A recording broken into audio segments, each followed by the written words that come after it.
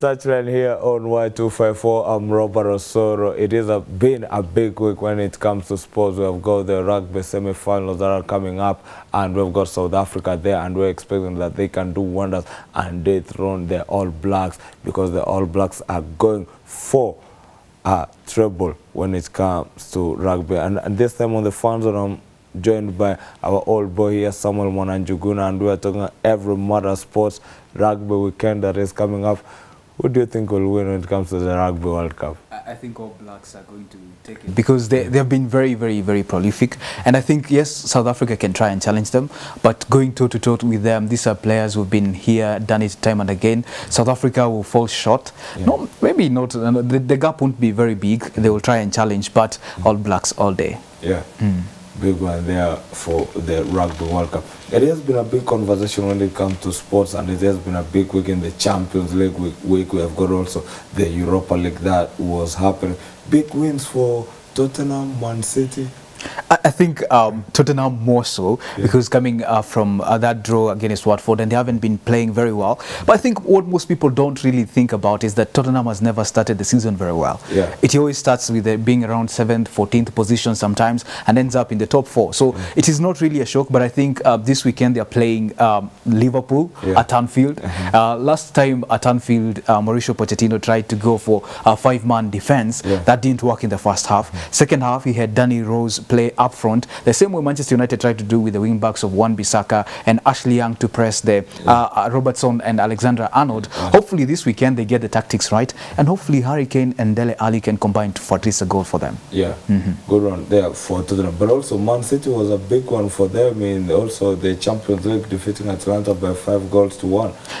Raheem Sterling is outstanding, and I think his growth is very immense. But one thing people really should talk about is Jurgen Klopp and Pep Guardiola, how they improve players. Look at what they've done with their defense. Right now they're using Fernandinho and Rodley as centre-back positions. They're pure midfielders. You look at, and that has been the bigger question about Ole Gunnar Solskjaer. Can he do that with a player? Can he take a player who plays in a different position, turn him to a position where he's uncomfortable with, but make him play prolifically in that position? And I think it's outstanding for Pep, the way he has done with Sterling. When he came from Liverpool, he was being said to be a 15-goal season player. Now he's ranking 22 now. He already has 8 this season. So again, it's again about improving those players. And I think for them this season, Pep has denied, but I think everyone is looking at them as the title contenders, Champions League contenders this season.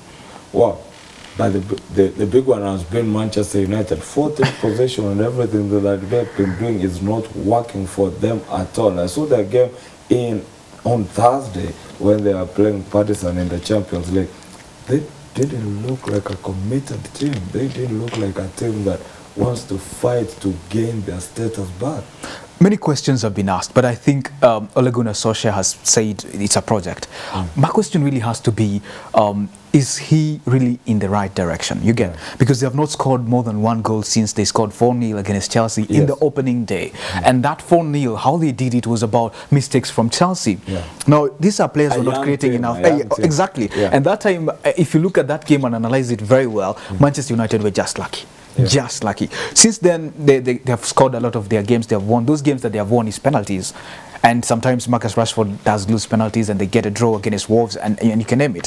So I think for now, Ole Gunnar Solskjaer has to sit down, analyze his team very well. He has been said, of course, Edward Woodward this week did say, I know you guys are blaming me, but the manager has the last say. So selling the players, it's about him, not me. So I think right now it's him now to sit down with his players and ask them, do you really want to play? And one thing he got right is bringing in James, Wan-Bissaka and Maguire. Those players have been dedicated, and they have been outstanding this season. So can he be able to bring in, during January session, can he bring in one player, at least forward, who can try and make sure that he converts the chances? You can look at the balls that Daniel James is putting in the box. Look at the balls that that also Wan-Bissaka is putting in the box, but they are having no one to finish those balls. So if they have a centre forward, Marcus Rashford is not really an out-and-out number 9. So hopefully this weekend they can play against Norwich. Let's see what they do. Is that the same pitch where Man City lost? Yeah, it's being put there to be one of the number 9s, but it's not working out. Martial is also fighting for that position, but when you look at him as a player, is not doing actually that when it comes to that kind of But play. Martial has only played 3 games this season. He has 4 games, including the one he played recently. He now has 4 goals and 3 assists. So he's that one man who, yes, you won't see him play like running and doing all that, but when he gets the chance, he's more clinical. He's not like Marcus Rashford who wants to score that neat goal. He's the man who just senses the goal and he just put the ball in. The good thing with him is that this weekend they have Jesse Lingard is back. They've got Anthony Martial who is back, and now Rashford and Daniel James. That is a forward line that I would like to see this weekend. Can they be able, because if you look back and see how Lingard, Martial and Rashford have combined before, it works for them very well. If you look at the games back then when they were playing against Arsenal under Mourinho, those are the 3 guys who were very key into breaking down Arsenal. So Paul Pogba could be back, but if he's also back, that is a very strong midfield for them. So I think that combination of Marcus Rashford, Jesse Lingard and Anthony Martial can work, but playing them together consistently has to be the thing, because they have not played consistently together for a while this season. Well, we are here on the touchline here on Y254. I'm Robert Osoro. I'm joined by football journalist and analyst Samuel Mwananjuguna, and we are talking about all matters fandom and everything that has been happening. One team that has really changed and developed today has got to be Chelsea Football Club. You saw their win against Ajax, 1-0, Batshuayi scoring that 1 goal, and nobody expected that to happen. Have Chelsea impressed you this season?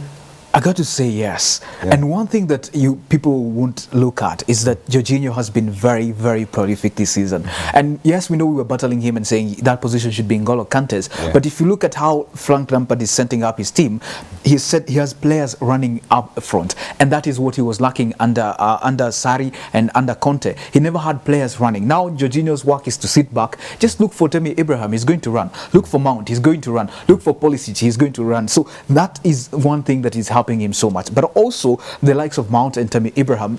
We thought Giroud would be the man leading the line. Right now he's just warming the bench actually. So I think he has been able to get this team to play as a unit. But I wouldn't make so much of him right now, because see what Ole Gunnar Solskjaer did when he got into Manchester United. The players reacted to him. They won 15 games in a row. But then again, when the downfall started coming, that is where we can question, because most of their games also this season they've won by 1 goal. That puts much more of question. Ajax, I think they played very comfortably, and yes, you could see the goal is coming. Sometimes they missed some chances. Pulisic came close, but Michy Batshuayi lost a few chances, but finally put the ball behind the net. That is a very good win for them, because again, we didn't expect them to challenge in the Champions League this season. Because that was a big statement from Chelsea. Yes, Ajax are way in semi-finalist actually. So that is a very big statement, and I think they're playing Burnley this weekend. Burnley have Wood up front and Baines, who have been very, very good this season, and those are those are two strikers who are very big, energetic. Let's see how Rudiger deals with them this weekend. Big one there for Chelsea. We are here on the first one. I'm Robert Osoro. Let's look at the calendar and most of the games that are coming on today.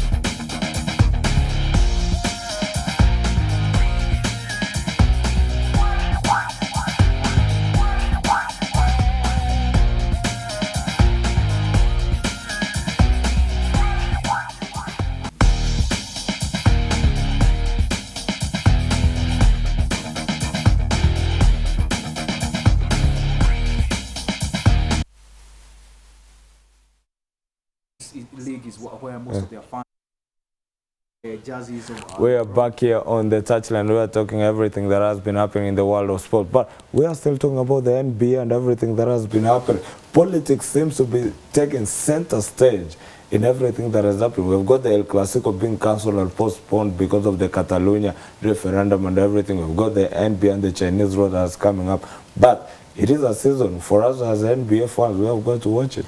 We have to, but again, I think one thing that we have to appreciate is that football and sports has been used as a unifying factor, yes, in most societies. Now, for the Catalonia, that is a very different thing. And yes, Barcelona are in there. We have got Sevilla around there. We've got Real Sociedad around there. Again, these clubs that have been also insisted. We saw players like Piqué taking a stance and saying, yes, I want Catalonia to be separated from Spain. So we even Pep has also said the same thing. So let's see what happens. But I think one thing that we should not do is to make the game political, because the politics of which we are seeing out there, let the politics be, let football be the unifying factor. Like, for instance, England, the English Premier League is taking a stance and saying no racism, and sending the message globally because they are viewed globally. That should be the way, not having the stands and taking games and saying this is my stand, and it can affect the game. Of course, we saw Piqué being left out of a few games because of that pressure that was coming in. So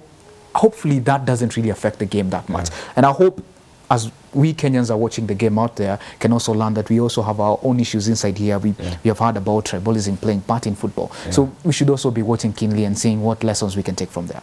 Well, big one there, because the NBA in China has also been, most of the games were cancelled because people taking a stand on, I think it was the Toronto Raptors chairman who This is about the Hong Kong issue, the Hong Kong issue. Yeah, because of the Hong Kong issue and everything, and they are making the NBA not together. But away from that, we saw the Toronto Raptors making it to the playoffs and winning. Actually, the Lakers did not do something much. Who will you be rooting for this season? I think I'm just going to go with the Lakers. But one thing really I like about NBA is the way that sometimes you would think the team that has most stars would do things, and then you get into a game and you see they're being battled and you're like, okay, man, I just got it wrong. I think the one thing that I've appreciated in all my life understanding the games, one thing you have to appreciate is that when you get into the pitch, it's whoever is most determined will go back with the points. The same thing like Leicester and Southampton last night. You know, who expected that it would be 9-0? Who expected that? No, it came out again. So you have to understand that sometimes, yes, you would say, like the same way we were saying Liverpool should batter Manchester United. People had put out some scores that were outrageous. If you saw the odds against Manchester United that game, and then you see the game misplayed, and you're like, okay, Manchester United are leading Liverpool, and Liverpool have to fight back. So it's understanding that, yes, you would be saying this team looks good on paper, but when it gets into the pitch, things are different. We took a ground different. The big one there, we've got the NBA season also opening up. They play their opening weekend last weekend, and also we've got game 2 that is happening this time around. Many matches will be away. So we go to NBA League Pass, you can be able to watch those matches, but also here on Y254 Sports we'll be bringing you all the updates when it comes to the NBA season that has just opened. LeBron James is away with the team, doing what, retired, a big one for them, but we'll see how that game pans out. Let's finish with the Ballon d'Or nominations. We have got the nominations for the Ballon d'Or. They are out. Let's hear what someone has got to say about those nominations, because I've got many players on that list. Do they deserve to be on the list or do not deserve? For you, what do you think will win the Ballon d'Or first? Of course, we know the top 3. Of course, it's given. We already know them. Unless there is surprise in terms of what we saw. Again, the player prize which went to Modric, which was a very big surprise. And we've already seen Cristiano Ronaldo refusing to attend some of these events. So I guess for me, I still think. I can't say an African will take this one. I thought it would get closer. Sadio Mane is it? We have got 5 Africans. That is a very good improvement. 5 Africans in there. But I think the names like Cristiano Ronaldo would stand out. Someone like Robert Lewandowski, who has been very, very prolific this season already. He has scored. It's as if he's scoring a goal every game he's playing in. I think Lionel Messi, and also one thing that people should look at is how many players of Liverpool have been outlined in this Ballon d'Or nominations. Of them. You have got Mane, you've got got Salah, you've got Van Dijk, you've got Alisson, you've got also Roberts. There was, I think, Robertson is also in there. So Trent Alexander-Arnold. So list, that shows how far Liverpool have come. This is the same Liverpool that a few seasons ago we were talking about them being in the same place where Manchester United is in right now. So it is a very great improvement thanks to Klopp and his team, and also the recruitment team inside Liverpool is doing a great job.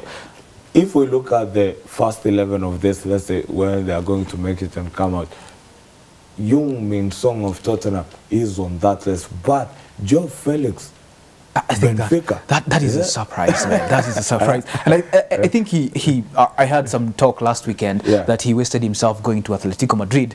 He should have gone to a club like Manchester United where he was assured of a number he could play, or a team like Manchester City where he could be developed under Klopp or somebody like that. But it's also wise to know that somebody like also Alexander-Arnold is just 20. But the key thing is to notice that Trent is here simply because of that creative spark that he had during the game against Barcelona, where Liverpool had to come back after that Camp Nou demolishing. So it is that creative spark that they're also looking at in here. Big one here that on that list for the first time in 3 years or 4, we are not seeing name on the list. I mean, he had a terrible season, and I think everyone now can accept that it was a bad choice for him to go to France. And the lack of competition in France has also been a very big... Kane also not on the list? I don't think Kane can make it here. He can make the cut.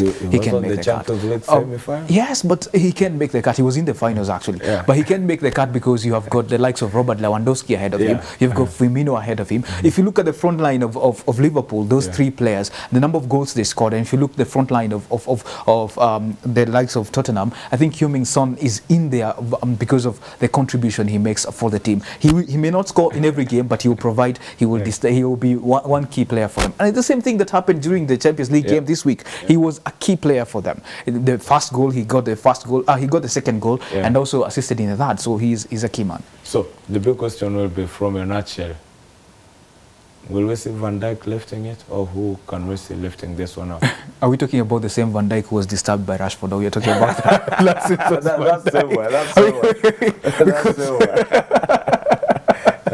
Last season he was prolific. Let us be honest. Last season no one dribbled past him, but this season already Marcus Rashford has made a nuisance of him. So I think I still think Messi or Ronaldo will be taking this one. Not Koulibaly? No, I don't think he comes close. He doesn't even come close. I don't think he makes even the top 5, Koulibaly. I don't think so. It will be Van Dijk. You'll be seeing Van Dijk. De Bruyne will be in there. Eden Hazard could make it in there. But I think the name like Raheem Sterling could make a cameo in that top. Why is it someone like Aubameyang being on the list? The number of goals he scored. It's a number of goals purely. Because if you look at somebody like Aguero... There are also some good goals. Yes, but again, look at the team he's playing in. How many players do contribute into that, you know? He's the only man from Arsenal, you know? So you can see how good he has been. And I think it's also about a longevity of a career. Harry Kane he gets at least an average of 20 goals every season. But Aubameyang is a man who ranges between 25 and above. So when he was at Dortmund, he reached even 30 goals, and he was the fastest man in the Bundesliga. So he's that good. As we're finishing up, which game will you be watching today? The entire weekend, which will be a highlight of the weekend. I think, first of all, Manchester United Norwich, that is the last game of the weekend. But the game everyone is looking at is that I will be keenly following the Chelsea game against Burnley. I'm hoping Burnley can do something. Manchester is playing Aston Villa at home. No, it's not at Aston. Man City is playing Aston Villa. Man United is playing Norwich away. Now, it's a tough ground because they've been performing. Norwich have been very, very good at their turf. And it's the same place that Man City was torn apart, and no one expected that. I hope this weekend he doesn't go for Fernandinho and Rodri. He at least plays Otamendi. But the problem with Otamendi is the undoing he had against Wolves. Jimenez made a nuisance out of him, and Pep thought, man, you can't. I don't have this one. Prediction between Tottenham and Liverpool? I think Tottenham will come close, but I'm giving it to Liverpool 2-1. It has been the touchline here on Y254. For everyone who has managed to bring this broadcast a success, I'm Robert Osoro, has been Samuel Mwananjaguna. Enjoy the rest of your broadcast. It is Y254, the touchline. Enjoy.